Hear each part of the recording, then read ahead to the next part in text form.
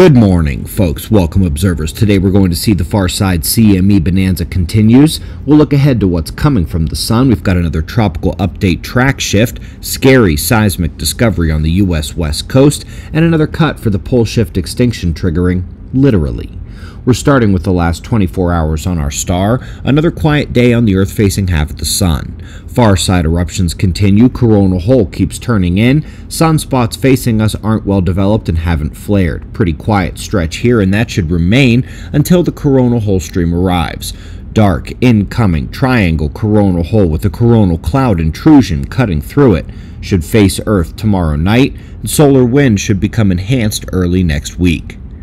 Folks, after we've seen two far side CME eruptions the last 2 days, there was a third one a few hours after the morning news show yesterday. That makes 3 far side blasts. Good thing we're not sitting in our orbital position 6 months from now. That sunspot group will be turning back around to face Earth in another week if it survives its turn across the far side.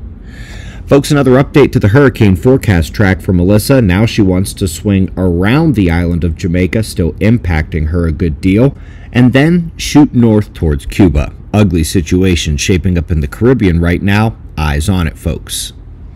First article today is this one. New data suggests that when Cascadia eventually rips a magnitude 9 earthquake into the northwest USA, the force direction is highly likely to set off San Andreas in the minutes to hours that follow.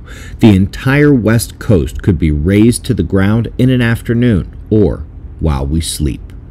Last but not least today, outstanding work by this team to go back and say that they got it wrong.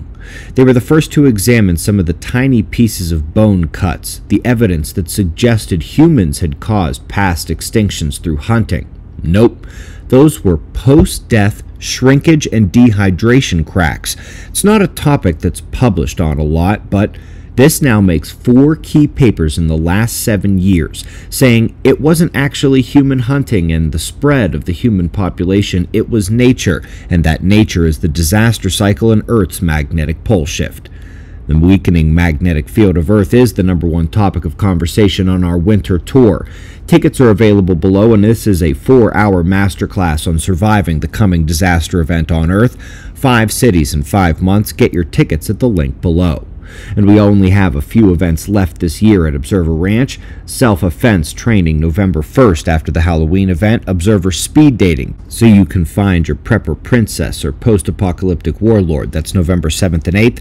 And then the film premiere and the last Pole Shift Conference of the year, middle of the month. Come out for the end of our rookie season. ObserverRanch.com. And tickets to the tour are below as well. We greatly appreciate your support. We'll do this all again tomorrow. Right here, but right now it's 5:30 a.m. in the new Valley of the Sun. Eyes open, no fear. Be safe, everyone.